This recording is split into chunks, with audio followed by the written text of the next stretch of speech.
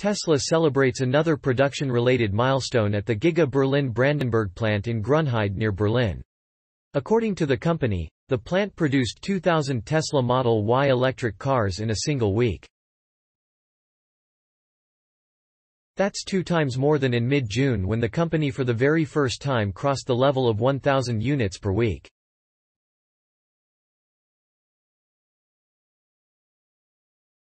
An image shared by the company shows employees gathered around a Tesla Model Y with the number 2000 and a description, 2K Model Y built at Giga Berlin this week. That's actually a big achievement, considering the challenging situation in Europe.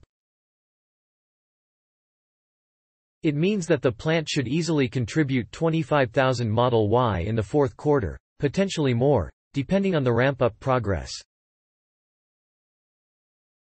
Let's recall that the Tesla's European plant is envisioned for more than 250,000 Tesla Model Y per year, according to the Q2 2022 report.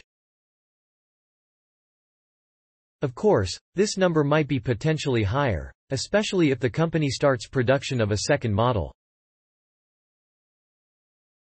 For reference, the Tesla Giga Shanghai is at more than 750,000 units annually. After the recent upgrade, it might be even at close to 1 million per year.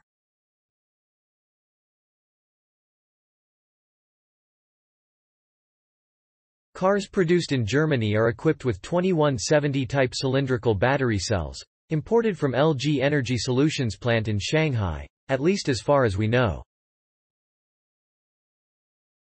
At a later point, the plant is expected to produce 4680 type cylindrical battery cells and structural battery packs for the Tesla Model Y, just like in the case of the Tesla Giga Texas plant.